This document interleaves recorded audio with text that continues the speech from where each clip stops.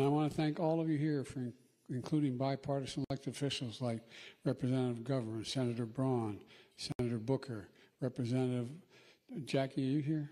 Where's Jackie? I didn't think she was going to be here.